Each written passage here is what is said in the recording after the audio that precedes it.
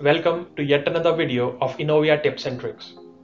Most often, while working with big or complex product structure, you may feel lost. You'd wonder, how can I redrive the list of products that I'm looking for? For example, you may be looking for a certain set of products that belong to certain product configuration, that has certain attribute values, that is developed by a certain person, or that belong to a certain maturity state. Well, we've got you covered. With the advanced filtering capabilities, you can seamlessly filter your product structure based on attribute, configuration, unit, or a volume filter. Today, we'll see how you can create such advanced filter, save it in the 3DEXPERIENCE platform, update its maturity state so that it can be used by your teammates, and how your teammates can reuse the same filter to save their time.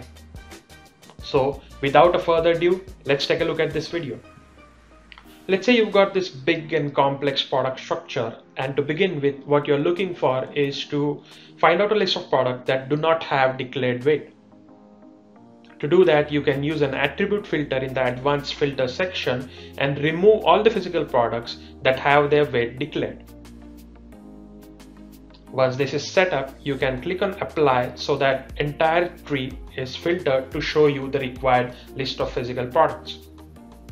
But hang on, what you're really looking for is not only the list of products that do not have a declared weight, but they must also be in the frozen maturity state.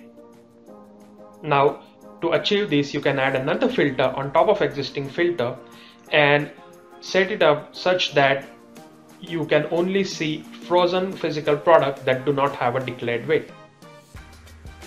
Once this new filter is created, you can couple it with the existing filter by setting up option as all. What it means is both the filter are activated.